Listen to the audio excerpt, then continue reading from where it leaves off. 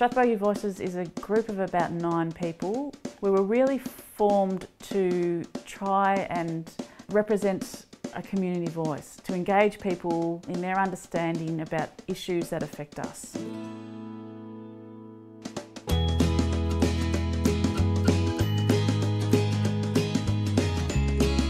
Strathbogie Voices is a partner of today's event, the seminar series that we've started for 2015. Because we feel there's this momentum building with real concern and need for action on climate change, we as a group, I guess, thought that let's have these conversations and let's participate in them. And really fortunate enough, we've just got these fantastic speakers on board to help us, to guide us in these conversations. I'm David Karoly. I'm a climate scientist and Professor of Atmospheric Science at the University of Melbourne.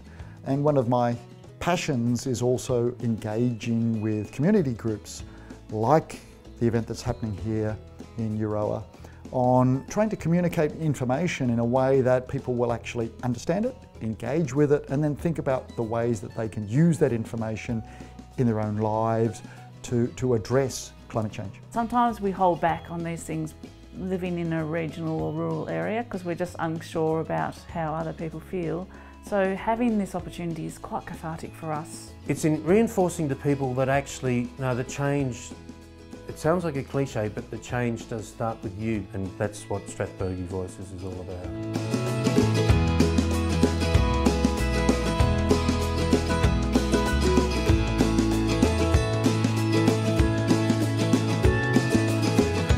A lot of people would like it if someone else fixed the problem. It's up to the government, or it's up to other countries, or it's not really our fault.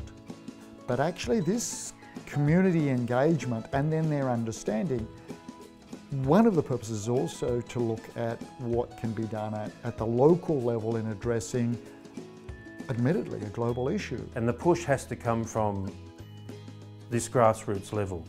There's got to be a groundswell, and it has to start with things like this.